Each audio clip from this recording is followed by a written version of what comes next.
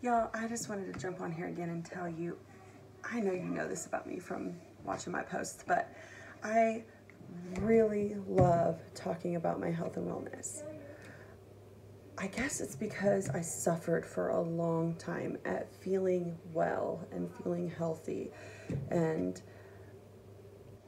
I may not look cute now to some people, I may not be beautiful or whatever, but I am so much prettier than I used to be. And why? Because I'm healthier than I used to be. I'm healthier, I'm taking better care of my hair and skin, and it's thanking me for it. So I don't consider it vain to be excited to post about my Young Living Savvy Minerals makeup, or to post about my Monat hair and skin care, or about our wellness products with either company. Like, I don't hesitate to be excited to tell you, because it is life-changing. And it sucks because, in a way, like, we want everything to be immediate, right? We want the quick fix. We want the 30-second miracle. P.S. That's a product from Monat, okay? But we want those things to be super fast and super instant, and sometimes it's not.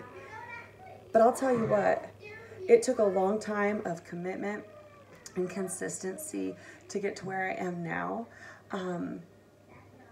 But it was it was longer because I stopped trying. I had 4 kids in a very tight span. My husband has changed jobs a lot, and he's worked in ag, service, mechanical, trucking, just the kind of work that you don't get holidays and weekends and nights off always. Like, it's very hectic. So, you know, there was a lot of excuses that I put out there and told myself, so that way I didn't have to deal with any of it.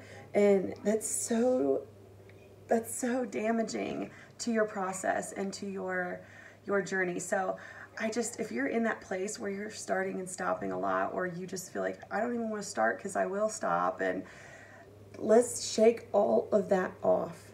Like, for some reason, God has put on my heart so big right now, stop waiting for New Year's to make resolutions. Stop waiting for anniversaries to make plans. Stop waiting for these moments that we somehow want to make so important and big, and realize that today is big. Me getting to be a stay-at-home mom is big. Me getting to homeschool all 4 of our children aged 5 to 13 is big. Volunteering at the different places that I do, these things are big things, and I need to be at my best to function for all of them. I don't have time to be sitting here with my RA stuff flaring up. I don't have time to be, injecting myself with the chemotherapy drugs that the doctors wanted to put me on, that laid me out, made me sick for days on end, couldn't get out of bed, couldn't keep things down. That's a whole nother story. But y'all, like, I needed to be my best. I couldn't put it off. I couldn't sit there and make excuses and distractions for why I couldn't mess with it right now. You have got to make yourself a priority. You are on that list of priorities, okay? Especially as moms and wives and stuff, I feel like we have that nurturing instinct in us. God has made us special and unique, and each one of us is different. We're not all the super cuddly, really want the babies around all the time. We're not all like that. That's me, but we're not all like that. So I respect that. But at the same time, you have to be willing to put yourself in a priority place. Sorry. You are supposed to be a priority. You don't put yourself first like the world tells you to, but you're a priority, and you need to make yourself one. You know, the analogy of the airplane is so good, because they tell you, don't put your own mask on first. Don't put it on your child or the person next to you until you've got yours on. Because if you fall down, passed out, then you can't help anyone. Like, and that's risky. And that if you get yourself to a stable place, then you can help someone else. If you get to a stable place, you can help more people. That's an aha moment right there, guys. Whoa, that's good, right, Sadie? She's never gonna see this, but Sadie Robertson Huff has a podcast called Whoa, That's Good. And the first question she asks every one of her guests is, what is the best piece of advice you've ever been given? And then after that, they give even more amazing advice just in the stories they're telling, in the conversation they're having. Listen to one today with Ellie Holcomb on it. And y'all, if I'm being honest, I didn't even know who Ellie Holcomb was, like, specifically until we got going on it. But I am so moved and so inspired by everything that the two of them had to say today that I just really felt inspired to get on here and share with you and just encourage you and say, you're not alone in this. You are a priority.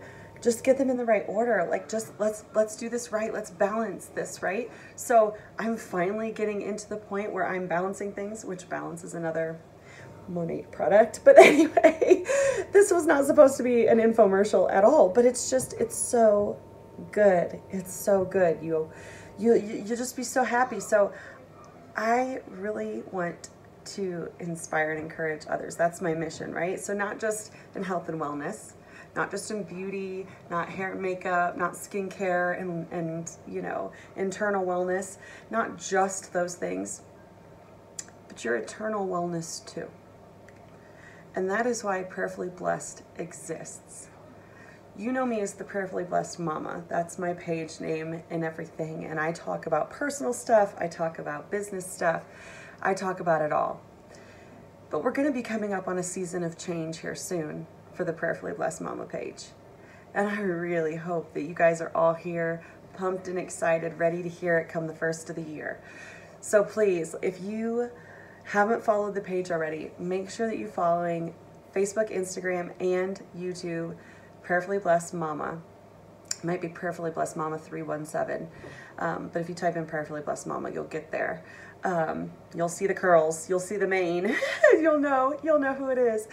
But yeah, we're so excited. I have a whole team of ladies now together, and we are just working so hard on something so amazing, so exciting, so moving. And I keep feeling so on fire with it that I hope it spreads. I hope it catches. I hope y'all are excited too, because Prayerfully Blessed, that's my real purpose in life.